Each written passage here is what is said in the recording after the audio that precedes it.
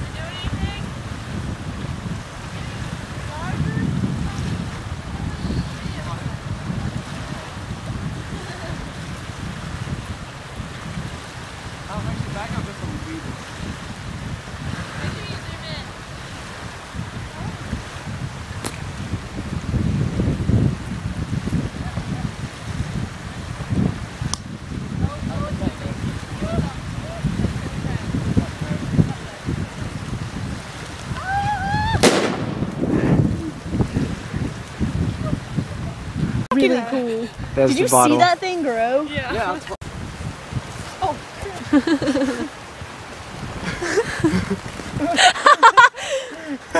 Alright, go again.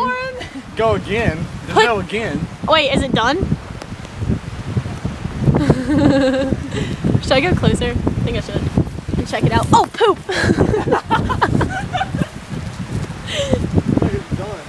Wait. Okay. Sweet. That was beautiful. Jeez. Can you see it? Like, Yes. am I in the way? Well, yeah, your shadow. Oh no. Am I in the way now? No. Okay.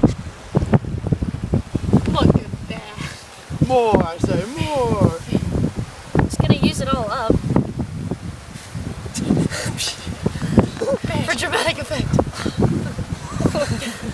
I think it's cracking now. Okay, well, Bam. Okay, I think we're done. Neighborhood, just go tell them. BAUC stands for Boku. Not doing anything. Wait, are you recording? Okay. You guys better hurry up. We got somewhere to go. Well, I laugh about this stuff. Okay, go. Okay, so the Works bomb is a pressure bomb, and what happens is you put the Works, which is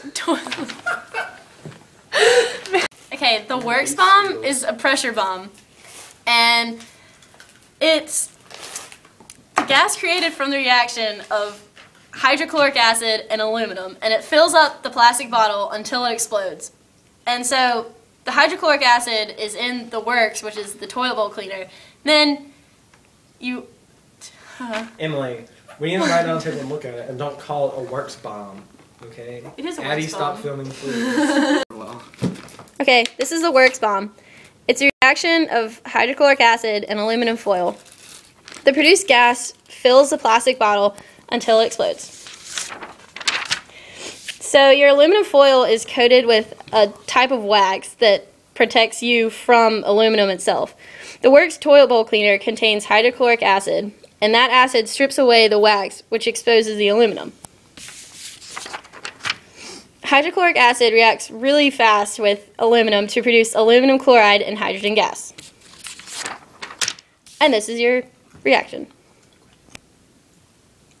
Ye old The PowerPoint. baking soda and vinegar reaction. Okay. Okay, when you mix together the two ingredients, hydrogen ions form from the vinegar, and they react with the bicarbonate ions from the baking soda to form a new chemical. And that chemical is carbonic acid. The carbonic acid then immediately decomposes into CO2 gas and water. And this is a baking soda and vinegar equation. Yay!